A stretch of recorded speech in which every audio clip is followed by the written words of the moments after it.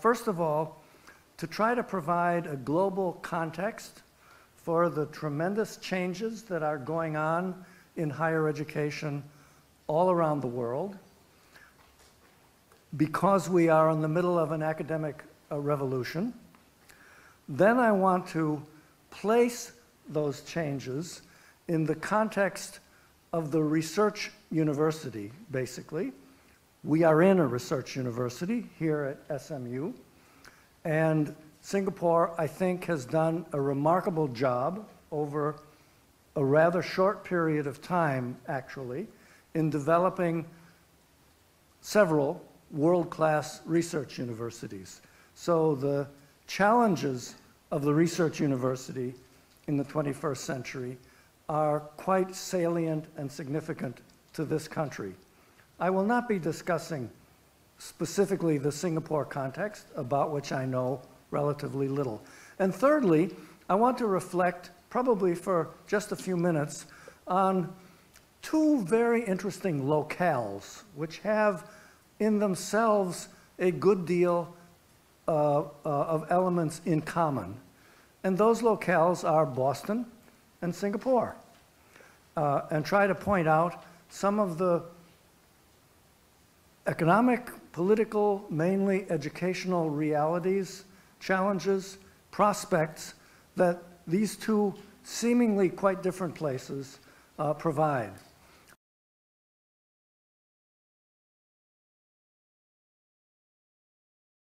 So let me start with the academic revolution. There are, I think, two key elements that underlie a complex reality. And those are, firstly, massification, the tremendous expansion that has occurred in higher education around the world in the last half century and accelerating at the present time. From a historical point of view, this massification is truly revolutionary. Without question, the biggest change in thinking and in the reality of higher education, at least since the invention of the research university in Germany in the first part of the 19th century. So, for most of its history of almost 1,000 years, higher education has been a preserve of the elite. That is no longer the case. It is now an expected right, and indeed a significant necessity for large sections of populations in many countries. And by the way, massification cannot be resisted by governments or any other authorities, because it's a demand that comes from the bottom up. People want access, and they will get access. And no country can say by regulation, we're going to let 20% or 30% or whatever number is. Whoever wants to come in the long run will be able to have access.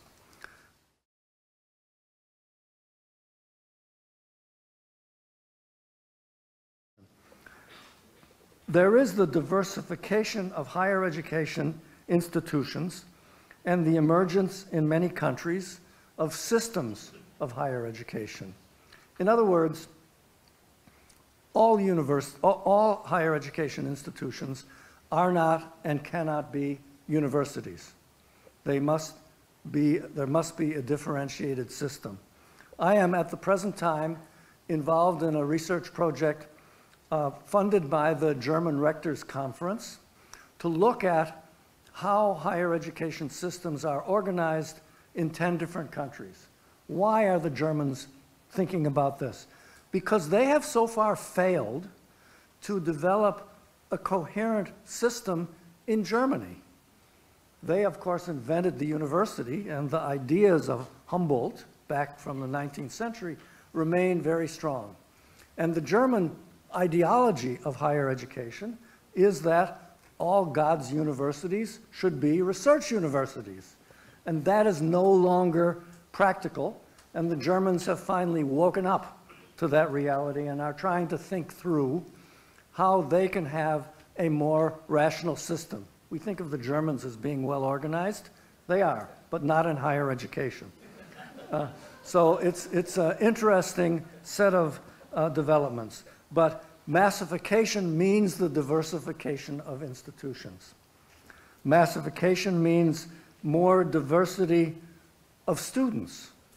No longer do universities only educate the elites from relatively high income families with significant amounts of social capital within them. They're educating larger groups of people from very different backgrounds, often first generation attenders of universities, and that places significant challenges that most higher education systems, as a matter of fact, don't deal with very well. But that is a reality and a necessity of the mass system. Massification means that dropout rates, non-completion, to be slightly more polite, are going to be significant wherever mass higher education occurs. That's just going to happen. The dirty secret, I think, about American higher education today is that we do a very good job of students who enter the system. We provide for them, but we don't do a very good job about completion. Significant numbers never graduate. The new normal in America is finishing a 4-year bachelor's degree in 5 or 6 years, and people think that's just fine. By the way, it's a huge economic waste for the country and for individuals. That's another story. But massification means dropouts. That's probably inevitable. And I think massification means an overall lowering of the quality of higher education in essentially all of the countries where it occurs. And that sounds weird, but it's, I think, quite true. That does not mean the quality of an education at Singapore Management University or Harvard or the Humboldt University in Berlin is lower. In fact, it's higher. These institutions and the elite institutions in most places have improved in recent years. But the overall quality of systems, including ours in the United States, is probably on average less excellent than it once was. And that just makes logical sense because of financial problems, because of the diversity of students, and because of a deterioration in the quality of the faculty. In most countries, I think Singapore is an exception, there are tremendous shortages of academics, and my guess, no data available of a significant sort, is that the average person who is standing before a classroom today all around the world has as a qualification a bachelor's degree, and in some countries even less. Less than half, well less than half of Chinese academics have a PhD. Significant numbers don't even have a master's. And you can go to developing country after developing country, and similar things, with some exceptions, are the case. So the overall quality of the academics has declined, and there's a tremendous need for ramping up, maybe not here, largely not in the USA, ramping up graduate education. Indeed, one of the interesting challenges worldwide is the development of doctoral studies in universities that haven't had significant doctoral programs in the past. It's a significant challenge. And a number of countries are moving to do this because they realize that they do have vast shortages of academics. And by the way, we did a study a few years ago, our center in Boston, in collaboration with the Higher School of Economics in Moscow, of academic salaries in 28 countries. And the story, you may not be surprised to hear, is not a happy one. That and by the way, among the 28, guess which ones were the worst paid? China and Russia. And of course, they're big data problems, and we can have another lecture on this sometime. And in no country among our 28 were academics paid at the same level of similarly qualified professionals on the outside who are not employed in universities. So it's difficult everywhere to get the best and the brightest to join the academic profession.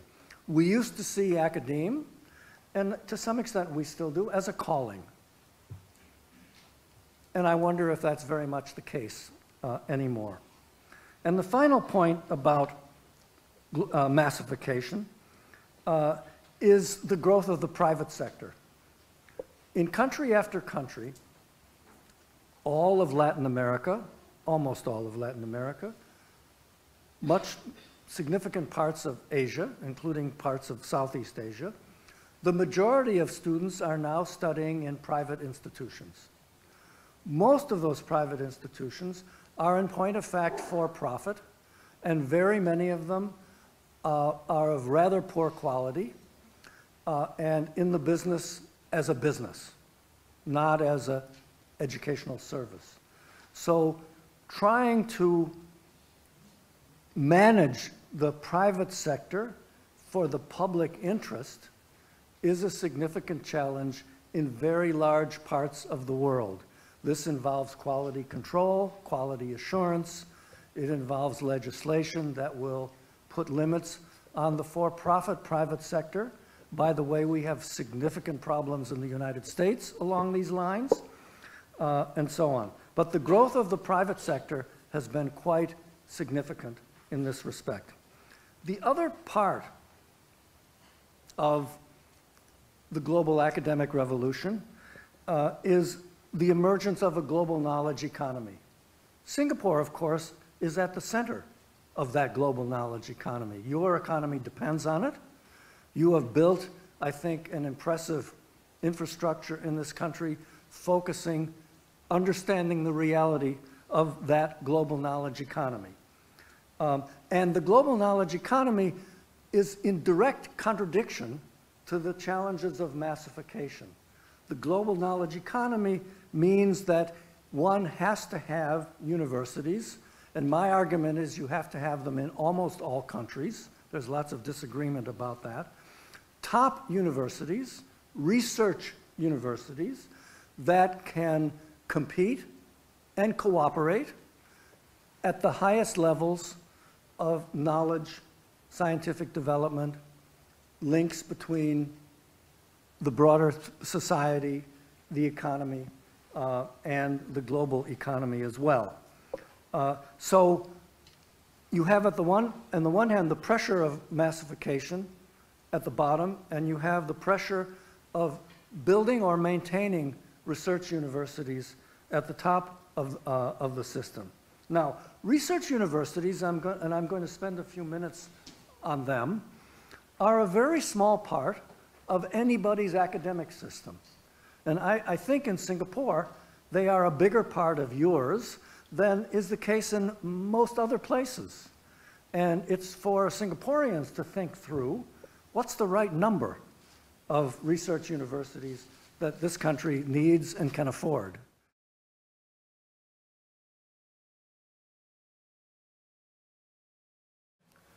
Globalization has its biggest effect on these research universities. They are the institutions which are educating international students for the most part. They are the universities that are exchanging faculty around the world. They are the universities that are part of the global economy most directly with their research, with their teaching programs, and so on. These institutions are the ones that have a globally mobile academic labor force. And you can see that of course, vary dramatically in a country like Singapore, where significant numbers of non-Singaporeans work in the higher education sector, I guess here at all levels, actually. But in most countries, it is in the research universities that there's the largest mobility across nations. These are the universities that have the major international student flows. They are the ones that are mostly, not exclusively, educating students from abroad. They are the institutions which need to deal with the revolution in what many have called global English. Not a problem in Singapore, where English is the language of higher education, but a big problem, a big challenge in lots of countries all around the world.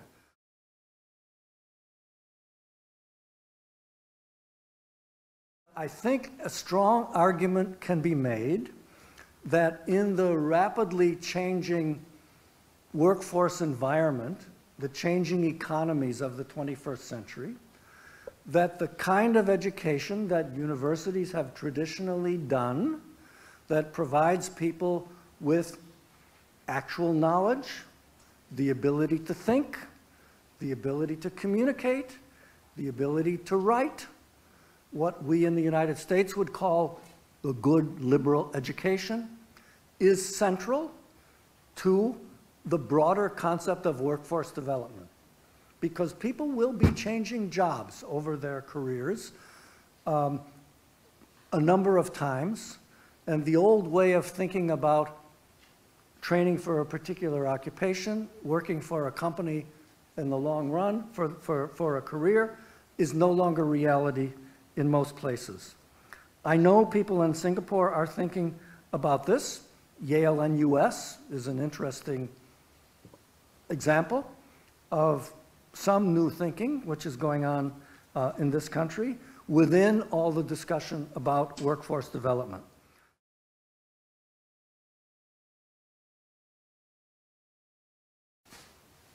Massachusetts and Singapore have similar populations, about 6 million.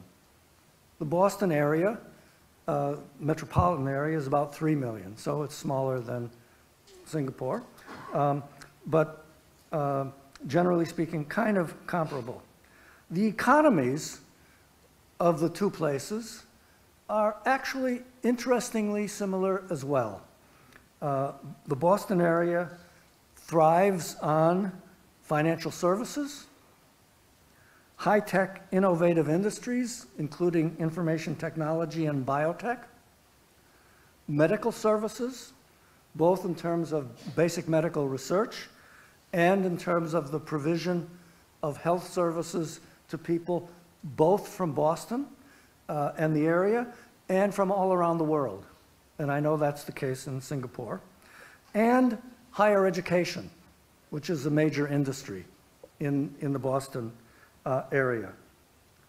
Singapore has done careful planning and considerable targeted investment in various areas of its economy. Boston has not. There is no evidence at all that the state government of Massachusetts or the federal government has thought in any serious way about coordinating these key elements of the economy or supporting higher education. Indeed, the state of Massachusetts underfunds its public university system very seriously, the University of Massachusetts system. While the main campus at Amherst is a decent research university, it's not world-class.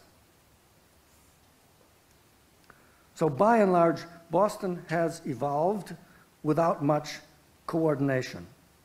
Some Boston realities are quite interesting.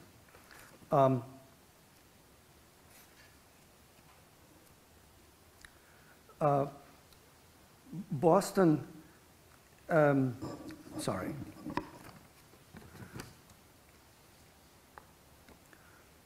Boston has the entire American economy behind it, in the sense that its internal market is quite large. Singapore does not have that. Singapore has a regional market, which is uncoordinated, developing, and absolutely not of a very high sophistication level. So how Singapore functions in its bigger market is an interesting question. Boston does not have that particular problem because it has the internal US market behind it, and it has strong ties to Europe.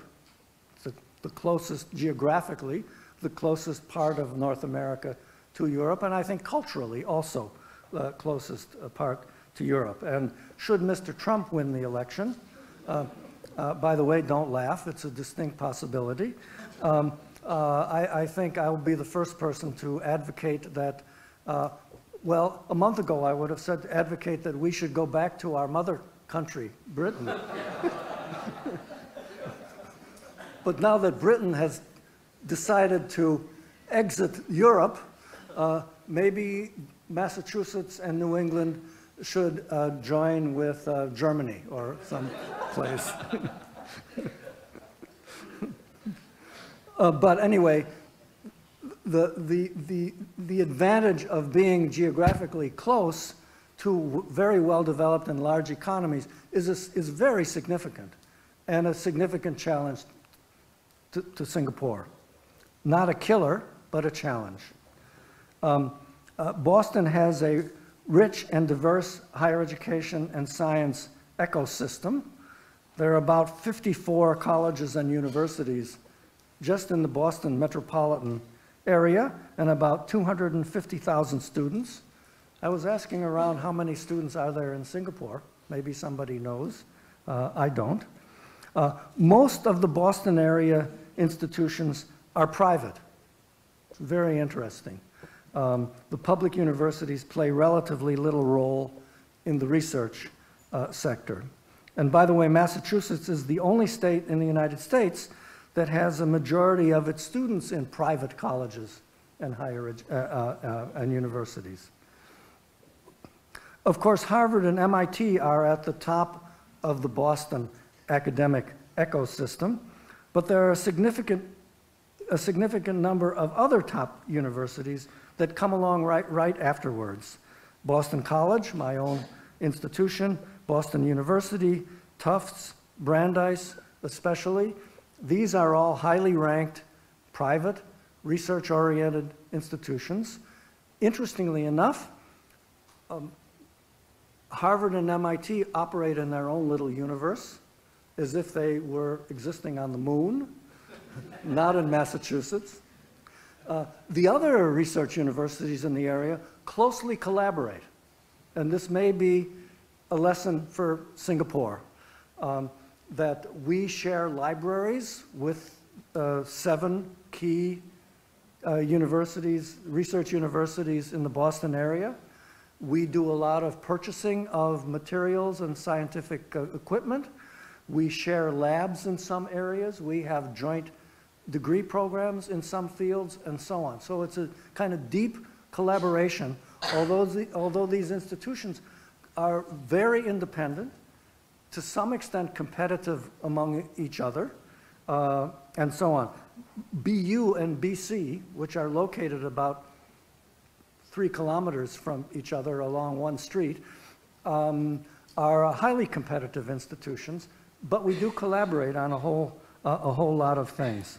Boston has 3 major medical schools, including the #1 hospital in the United States, and maybe in the world, Massachusetts General, and medical research, biotechnology, and the science faculties, especially of MIT and Harvard, have been key to innovation in the region. Boston has a long history, actually, of this kind of innovation. The so-called Route 128 corridor, this highway, now completely blocked up with traffic most of the day, that goes around the Boston metropolitan area, even in the 1950s, was the first center, actually, of computer development in the country.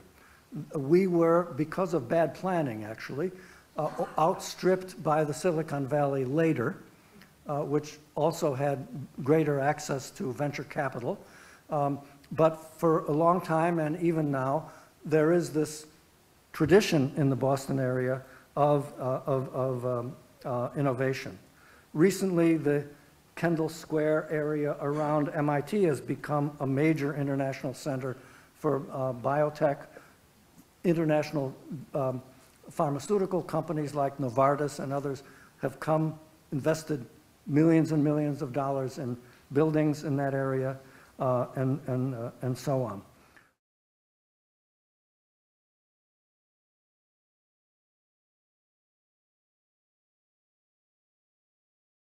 Good evening, Professor. I'm Abhishek Bhati from James Cook University, Australia, Singapore campus.